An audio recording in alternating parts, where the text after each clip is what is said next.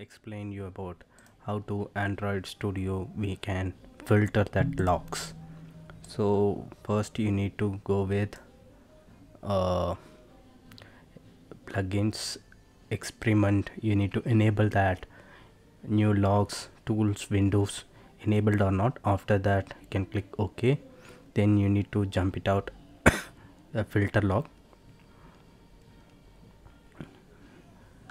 You need to jump it out the filter logs.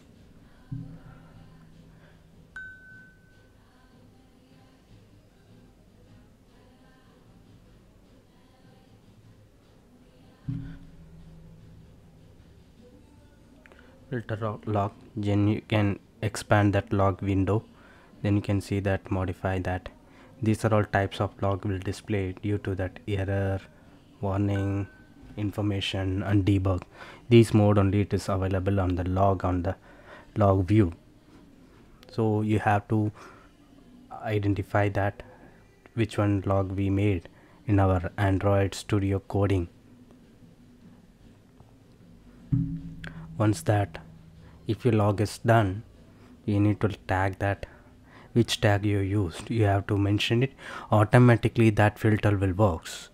So if you have some levels like or error kind of things, level verbose or error, you can put it like that. So all the log will be displayed like this for kind of format or debug.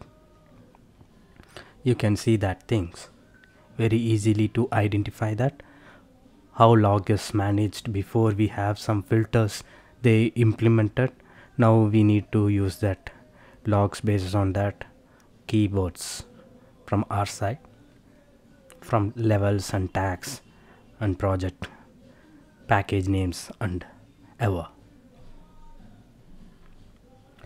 If you this video if you satisfied, please share and subscribe. Thank you.